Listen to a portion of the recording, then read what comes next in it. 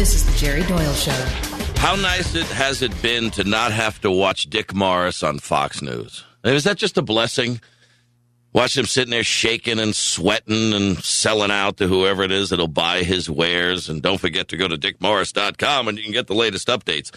After this old-fashioned political ass-kicking in this last political go-round, a lot of people were told to sit down. Karl Rove was told to sit down on Fox News and wasn't allowed on the network without senior management approval. Dick Morris, he was told to sit down and, well, he's probably right now sitting in the lobby at MSNBC or CNN talking about how he's always been an Obama supporter.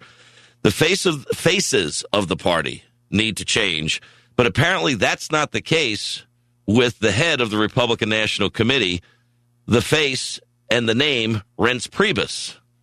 Now, if you've seen this guy, listened to this guy, followed this guy, he needs to be in the nut house with Karl Rove and Dick Morris. But apparently, it's a lock that he's going to be the chair of the RNC come the election later this month. Maybe not, if our guest Mark Willis has anything to say about it. Mark's been endorsed by the Ron Paul for Maine campaign, Republican Party town chair, the Dennisville school board member, national committeeman-elect for the Maine Republican Party, and he is willing to put forward a challenge to one Reince Priebus. Mark Willis, welcome back to the show. Hey, Jerry, good to talk to you again. How you doing? I'm doing well, battling whatever it is, crud that's going around the planet at a high rate of speed, but that's I'm just one of 1.6 billion, so what makes my illness any more special than anyone else's? I was reading in the Washington Examiner that Reince Priebus, let's just start with the name right there, has already collected 160 out of the 168 votes needed to win, and party insiders say that when it's all said and done, the party vote will be unanimous. Well, if that's true, Jerry, then I guess they don't need to worry about me because, right now I've seen probably confirmed about 75 to 80 members have actually come out and actually formally endorsed him. So you need 85 votes to actually win the 168-member body. You need 85 to do it. So far, we're looking at about 75 to 80 that are confirmed. Now, I'm sure that more states will follow, but it is not unanimous at this point, nor will it be when I go down to Charlotte in 2 weeks, because if for some reason I don't get the requisite 2 people from 3 states, so for me to even be nominated, I need to have 2 people in 3 states. Right now we have 2 states. We have Maine and Nevada.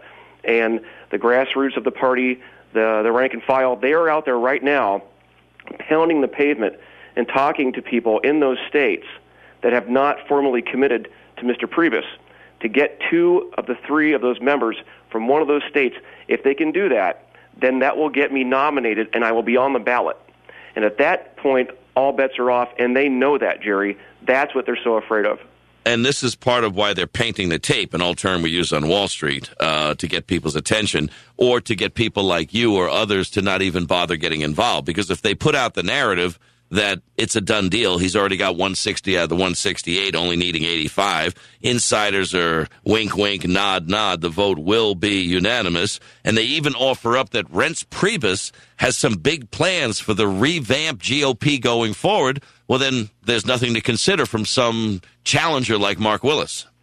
Well, that's right. I mean, that's the mentality that we're dealing with not everybody, but many people believe that the RNC should be this larger centralized body that pushes ideas down to the states and that really formalize their process through the elections and the primaries. And my approach, Jerry, is completely the opposite. In the event I get the 3 states, and in the event, for some reason, if I were to win, my approach is this: a very decentralized approach from the RNC to the states. Let the states decide how they want to handle their primaries, their caucuses, and their elections in general. The RNC will always be there, generating fundraisers and getting money and putting money out to the states. But those states need to get the GOP state parties need to get their autonomy back and not have a monolithic approach from the top down. If we believe as a party in decentralized government, a decentralized Congress, a states' rights type of party, then we need to walk the talk and get that out to all the state parties and tell them, you know what, it's okay. You know, we've had a heavy-handed approach up to this point, but there's a new sheriff in town, and this sheriff is going to back off and let you guys take care of your states because you know what's best.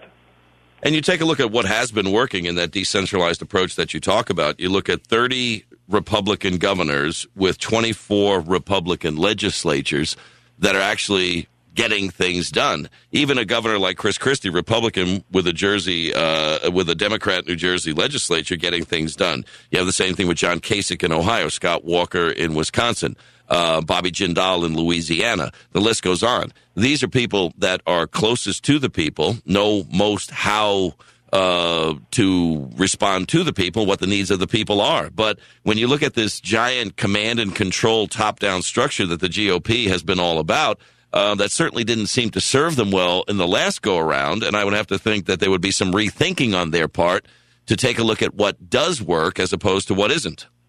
Well, that has yet to be seen, and again, Jerry, what I'm saying with the decentralized approach, that's one part of this, and the other part is being inclusive to all the people within the party, all the libertarians, the conservatives, the Liberty Movement, the Tea Party, and the other groups within the party. You know, we can't ostracize and eliminate and push aside, you know, any particular group. If we are to be a party that's going to survive, and not just survive and win, we need to bring all those people together inclusively, listen to their ideas from the grassroots up and not from the top down. So that's another approach that I'm taking to my plan. Assuming I will get the third state, I'm going to go in there and say, listen, guys, you know what? A lot of people were pushed out at that convention in Tampa. And had Romney stood up there and said, you know what? We have a difference of opinion. We have different people in this party. You know, let Ron Paul, with his 5 states, get up there and give his speech. Was he going to win? No.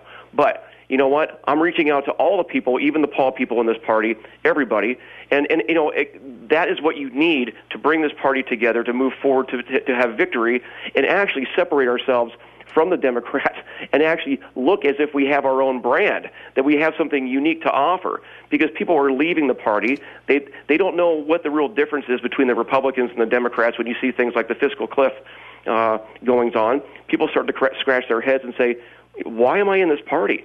We need to give them bold ideas, like Reagan said, give them a reason to come back, that we actually stand for something and not just say it. Right. Well, when down in Tampa, Florida, I don't know if a lot of people remember or have the inkling to remember, but not just the Republicans, but also the Democrats did a big power grab with Mayor Antonio Villaraigosa, changing the party platform, much to the chagrin of the people who knew that something was being rammed through. The same thing happened with regard to the disenfranchising of the Ron Paul delegates in Tampa, where they decided, at the behest of, I guess, or at the gavel of John Boehner, to just do a big old power grab and basically take away any representation or good work or goodwill that a lot of people did to have their voices heard on a more local level. That's right. I mean, if you look at the video, it was a teleprompter that was rolling that the ayes had it. Okay, the gavel up, gavel down, which is what I told the delegation. I helped lead the boycott. We walked out, and the rest is history. But what happened out of that, Jerry, was the rules that were changed, rules 12, 16, and 40 in particular. And I am introducing a resolution. I am the chief sponsor. I'm going to be introducing a resolution at the winter meeting to roll back and repeal these rules and go back to the 2008 rules, because if you watch the video, it's clear that the voice vote was so close that they needed to take a paper ballot vote or a show of hands or something more than just a voice vote. It was gavel up, gavel down. They rammed it through, and it was an atrocity on all the people who went there thinking that there was still some integrity in the process. And that's what I want to do. I want to bring integrity back to the process of the RNC and show that there are some people still who get it. And I know there's other people out there, but they're just, you know, part of this overall machine, Jerry, that, you know, they just don't really want to break out of that, because you know what happens to people. When the nail sticks up, you get hammered. Yeah, and, you know, I can understand how certain people who have built up their fiefdoms want to preserve their turf. They don't want some new guy like you, Mark Willis, coming along and all right, yeah, he's from Maine. Sure, he served in the United States Army, and yeah, fine, he was a counterintelligence agent in Bosnia and Haiti. But, he doesn't understand how things are done. And I think the people who like the way things are done, regardless of what the outcomes might be, are really in it for preserving and protecting what it is that they've built up for themselves. And they don't want any new people or new ideas to stand in the way of what it is that they've manufactured for themselves. And I would say to them, you don't have to be afraid of the new people who've come into the party. We've always been here. We're out there. Come out and meet us. We're out there. We just happen to finally get elected to these positions. And I would also say to them, remember when you were younger and you were coming into this and you had these ideas, what happened? What happened along the way to those ideas? What happened to you? Do you still have those ideas? And you know what? I think you do. We just got to work together to make this party of libertarians, conservatives, and what we stand for under the platform and what we stand for as a party. We need to get back to those roots again. The fundraising will continue. The donors will come. We're not going to scare them off. We're actually going to increase the numbers of the party by bringing all those disenfranchised Democrats like Reagan did and the independents back in with a smile on our face, with a strong command of the facts and the issues, and not back down to the Democrats when they try to make us play a game of chicken. Now, you've got a Facebook page. Now, I understand this. You need 2 people from 3 separate states, and you've already got 2 of the 3 states committed, Maine and Nevada. So you need 2 people from another state, and one of the ways that you're attempting to get this to happen so that you can go down there and mount this challenge is on a Facebook page, facebook.com/Mark Willis RNC. Is that correct? Yes, and that was actually done by the grassroots. The grassroots organization, different people here in Maine and around the country approached me, and they put different names out there. Will somebody finally stand up and run against Reince Priebus? No one did. I was approached, so I thought about it. I talked to my wife Violet about it. We sat down. I said, if nobody will do this, this man cannot run unopposed for everything that's happened, whether it be at the convention or the election.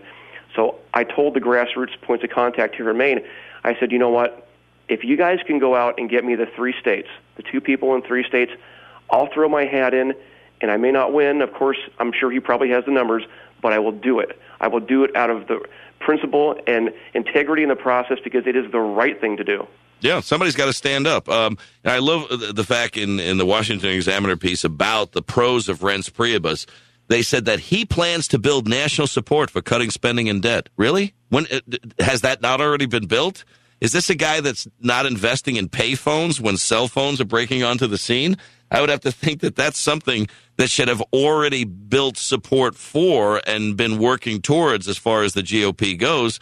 But watching Reince Priebus throughout this last election cycle, this guy he's a 200-pound fish you can land on 5-pound test, and I don't think that the DNC sees any threat in the GOP going forward or the RNC if Reince Priebus gets another turn as the chair. Well, Jerry, that has we have to wait and see what happens with that, but I think your assessment is correct. Well, we'll see what we can do for you. Facebook.com/Mark Willis RNC. Mark is running against Reince Priebus as soon as he secures 1 more state, 2 more people from one of those 3 states, Maine and Nevada already in the fold.